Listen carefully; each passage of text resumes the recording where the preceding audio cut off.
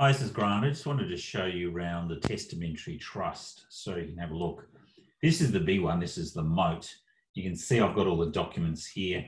What I've done is I've ticked the last will and testament so that I haven't done a testamentary trust. I just want to show you the difference. So, for example, with just the last will and testament, we've got the testator here being John Smith. Obviously, make sure you put your advisor details in there. You've got the executor, Max Smith is the son. There's no joint, otherwise you show there.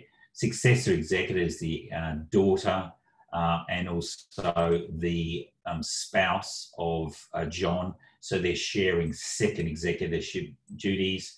There's actually a third executor. So you can start to see we're really starting to build. We've decided to just keep it after the second successor or the third executor line. We'll just do that.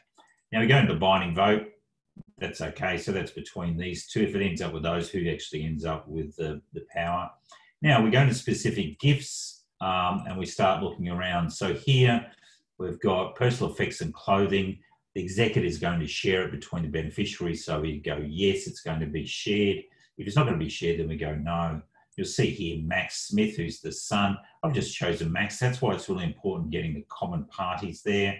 Max, and we've got investment property, cool. Now notice how there's no ability to do a testamentary trust there, even though Max has a son, Ben, and also Billy Smith. So what I want to do now is I'm just going to show you how easily we can change with this system. I'm just going to go in the documents. I'm actually going to go from here, last will to last will and testamentary trust. Now let's go through, obviously that's going to change Max and all that. Now I go back, Sally Smith, she gets personal effects and clothing. Now see how this pops up. Do you want to go into a testamentary trust? We go, no. But Max, we've got, well, do we want to go in the testamentary trust? We go, yes. Is the gift automatically transferred into the testamentary trust? So we can either transfer it and make it go in there. But look, Max is a smart boy. He's got his kids. You know, he may not want it to go into a testamentary trust, investment property and Coolum. So we'll go no there. We could have gone yes, but we'll go no there. So then the next question, because our testamentary trusts are built for bloodline. So the spouse is obviously not the bloodline. Max is obviously the child of John, and he's an adult child at age 40. Does he want his spouse to be included as a primary beneficiary? We can either go no or yes. So do we want it just solely for the bloodline? We'll go yes, we'll include the spouse. Do you want the secondary beneficiary, which is going to be his children, to be bloodline or lineage? Now that's important because, for example, if his spouse was a second spouse, we might say, no, and that would also exclude her children from that particular testamentary trust. Are there any backup companies, etc.? Now you're asking about, well, what happens if we don't want them to take? This is the spot. Are there any further terms and conditions? Yes, so we put in here, any child beneficiary, and if you don't know what to put in, just contact us, put it up on our support centre. So any child beneficiary is not to become trustee or appointor until age 35 and is not to take any capital until age 25. However, remember this is discretionary.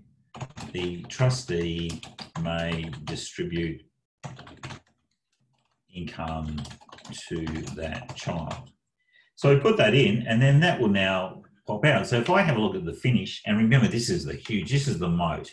It also applies with your LYD will with testamentary trust if you want a more simpler version. So what I'm doing is I'm going to go in and just show you what it looks like. It'll pop up as a PDF now, and then we can go down and see how that testamentary trust. That's the best way of doing this, building into as a gift there specifically. Otherwise, once you've done all the gifts, it'll end up being a residual beneficiary. So up will pop that little moat document. I'm not going to go through everything because it's got change of trustees for SMSFs, change the leading member funds, but I'm going to take us right down to the end, and you'll see here we've got our last will and testament for John Smith. Remember, you just saw that. So I go through here. I've got who the executor is. Remember I had there, we've got Max Smith, and then it goes to Sarah and Say. You just saw me do all of that sort of stuff. Now, the provision of advice is obviously from the accountants, initial administration. We've got the principal beneficiary, specific gifts. So Sally Smith survives me. That's the personal effects and clothing. Remember we did that? Now here we go. This is just what we looked at. The testamentary trust. Max Smith survives me by 30 days. They take a full and complete interest in the following assets: an investment property at Coolum, Queensland. This entitlement to be directed into a testamentary trust only upon Max Smith's consent.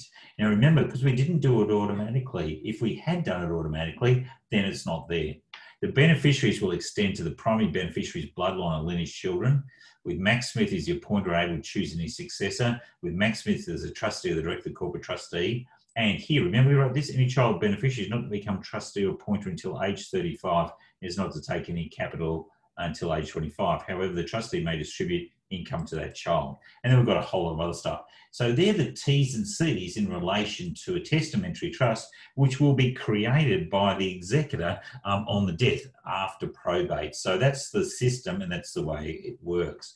We could build huge big testamentary trust, but because we've got 5 or 6 here, the estate would end up being probably maybe 250 pages, which is just too much for our client. That's why we put these T's and C's in there. It guides our trustee, and that's exactly what we need to do. So that's how to put a testamentary trust with terms and conditions for children, and that would also apply for grandchildren as well.